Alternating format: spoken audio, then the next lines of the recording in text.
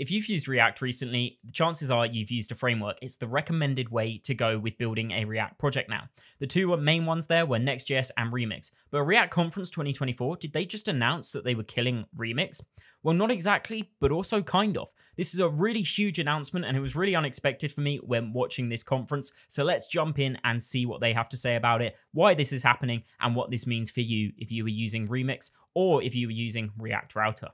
So to start off here, I'm actually on the react.dev documentation website just to prove there that they literally rely on these frameworks now. It says if you want to build a new app or a new website fully with React, they recommend picking one of the React-powered frameworks. And then you've got here Next.js, the one that I like, and Remix, which I also like as well. And as I said now, they may have just announced that they're killing off Remix here, so you might not see Remix in this documentation, but what you might see is React Router. So here is their blog post announcing it all, and they even have a link to the React conference, which I'll try link down below as well at the exact timestamp that Ryan comes on stage and talks about this. Ryan, if you don't know, is the creator of React Router along with some others, and Remix as well. So let's take a look at what is happening here. So as it says here, for nearly 4 years, they've been working on Remix, a full stack framework built on web standards to help you build better websites and applications. This is essentially why frameworks existed. When we had Create React App, we'd install different packages like React Router and a load of others to help us with data loading and various things. And everyone pretty much came to do it in a fairly standardized way with sort of different methodologies developing over time. But there was always a lot of standardization between one project to another. So a lot of people built their own templates, and these are essentially what turned into frameworks, was having that routing and everything built in.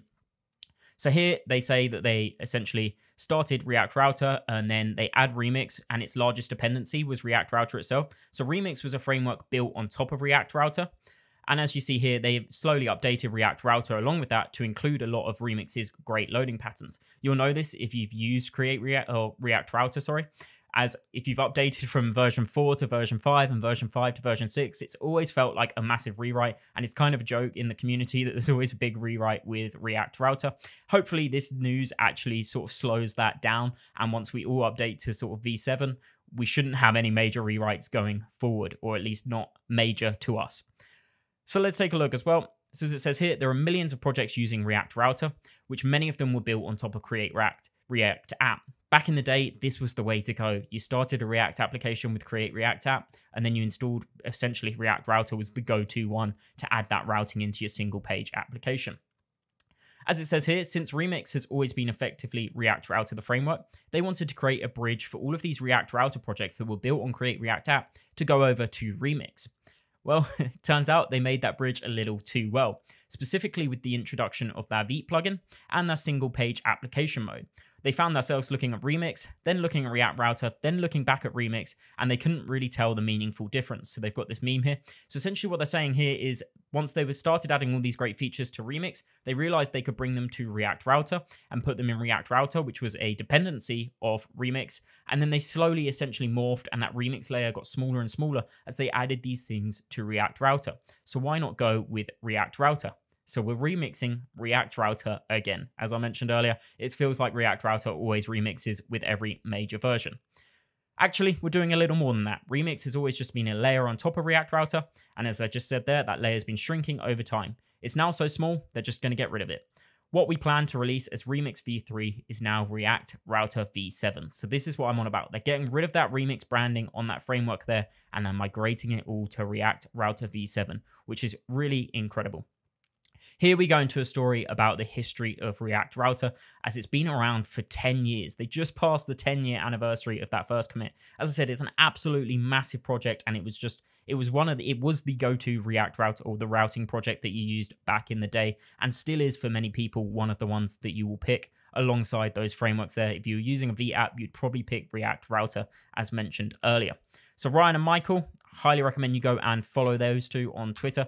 They're the guys that started it. They've been building and maintaining React Router for a long time. And as it says, it's undergone several major iterations. Then at some point, what they did was they created React Router, the framework Remix. So they did this during the pandemic here. And then they actually got bought by Shopify, which is going to help them actively work on this and just provide that funding to keep this updated and keep people working on it there. So as it says there, it's got a team of 6 engineers now working on React Router and Remix. For 10 years, React routers remained one of the most widely used dependencies in the React ecosystem. So here they're showing it's 7.8 million projects alone in GitHub repositories using React router. And they show that Shopify heavily depends on that as well. Shopify, the ones, as I just mentioned, that bought Remix and React router, or the developers at least, over to it. And as it says here, it's used for building better websites. So while React Router was great, the purpose of Remix was created as it was supposed to be this better way to build websites with React. This is the same for why that you're recommended to use a framework now. As Remix gave you the amazing features that they wanted everyone to take advantage of, this automatic code splitting, simplified data loading, form actions, server actions, simplified pending states, optimistic UI, server rendering, static pre-rendering, and soon React server components that you can get in Next.js. As they're in React, they're soon thinking about how they can implement this themselves. But as I said, this is why we use frameworks. It takes away all of the pain of adding all of this ourselves. And you were pretty much going to do it in a standard way anyway, using some template or something. So this is why frameworks exist. As it says here, in the past, Create React App was that way that we went to bootstrap a React application. It didn't really come with anything besides just how we start a React project. So a lot of tutorials straight away would say, well, just use React Router. This is why a lot of Create React apps are also known as React Router apps, because they were so sort of hand in hand. Any blog post, any tutorial, anything you watched on how to build a React application went Create React App, then React Router. These days, Create React App isn't recommended, as I just showed you in that React documentation site. You're not supposed to use it anymore, and it's been sunset for a while now. As it shows there, the last one was June 14th, 2023. There's no more updates to that repository. And as it says here, the React docs don't recommend using it. Now, one possible replacement for all of this was Vite, and I've actually done a video on how to start a React app in 2024 where I showed you just going the Vite way without using a framework. So as it says here, Vite has risen substantially in popularity. It's just a really fast way to build your React application, and it has loads of plugins to make it work with everything. As it says here, it provides a really good default React starter, sort of without those framework pieces, and many have used it as the Create React replacement.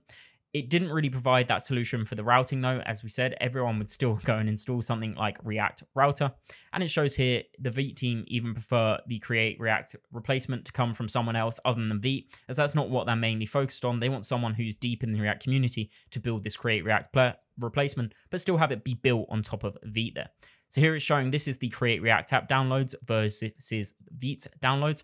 So you can see Vite is actually overtaken now. And I mean, it's kind of scary how popular React script still is when it's sunset, but it just shows you how many legacy projects are out there that still rely on these kinds of things. And then slowly, Remix started to use Vite. As it says here, last fall, they decided to bet on Vite and they started deprecating their classic compiler. It was always said that Remix was essentially React Router with its own compiler. It was a bit more than that, obviously, but that's how it sort of felt. But then they decided to make the switch to Vite here. Now that enabled them to add some really cool things like the single page application mode and a load of other stuff. And it meant a load of Vite plugins and stuff started working with Remix as well. So this is when it started to feel truly like that Create React app replacement that a lot of people wanted, something that felt a bit more simple. And that's what this single page application mode, I think, really helped with, was we didn't need to work, like you don't need to think about all of the server side stuff and anything of that if you want. You can just use the single page application mode and just ship all of your code to the front end in a static application there. So this was the best bridge they could possibly do to convince devs with the React Router apps to migrate to Remix, adding this Vite in and everything to take advantage of all of those really good features. Because you can still use things like client loaders and, as it says here, client data to build a better single page application than you can without sort of React Router and different things. So after all, what at this point was Remix but React Router and Vite, so it shows there. So Remix has turned into Vite plus React Router. So this is where they start thinking about the name change there. Now, I relate to this blog post so much in this bit here, as it shows you here when they said that React Router plus Vite is Remix. How do we convince devs that they need to migrate over to Remix then to get all of these really good features? Whereas it says here, there's a load of problems with that. Their strategy up till now was to make that bridge from React Router app to Remix so seamless it didn't feel like a migration. But from everyone's experience, as you know, if you tell someone to go and switch out a package, it feels like a massive rewrite compared to if we just upgrade a package. If you go to your manager and say, we need to upgrade to the latest version of X package, it's probably a lot easier than saying, let's switch this one out for another one. I've literally run into this before when I've gone into an old project that was Create React app and React Router. I actually updated it to Vite in the end and was using React Router v6 going from v4. Now that felt like a major rewrite in itself, but it was a lot easier to convince someone that we only need to upgrade the major versions than it was to say, hey, let's jump ship and use a framework now. So hopefully this tackles that sort of mental block in a lot of managers' minds of getting them to be able to upgrade and to get people on frameworks. As I said, it really is the best way to build a React application nowadays. So there we go. It turns out they made the Remix React Router bridge a little too well, and Remix and React Router are basically the same thing now, minus that Vite step. So if they just ship a Vite plugin for React Router, the two projects could be merged. So that's what they're going to do. They're going to go with React Router plus Vite is just React Router v7. This means that everyone in the React ecosystem should be able to access that automatic code splitting, simplified data loading, and all of these great features, as I mentioned, that these frameworks bring you. And it's just going to be a major version upgrade if you're already using Vite and React Router. That's really awesome, and hopefully means so many more projects are going to be built in way better ways and have access to these awesome features so they can be built in better ways, as you may be having that headache at work that I know I've had before, where you really want to use a framework with all of these new shiny, easy to use features, but you can't because it's just so hard to convince a manager or someone that you need to take time out and rewrite everything in that. So hopefully this eases that transition massively. What's next then for React Router and Remix itself? As it says here, the upgrade path is hopefully going to be when they release React Router v7 to just upgrade to the latest minor version of Remix or React Router, enable all of the feature flags, and then all you need to do is change your Remix run dependencies to React Router in your package.json and replace those Remix run imports with React Router. So what's going to happen to that Remix project?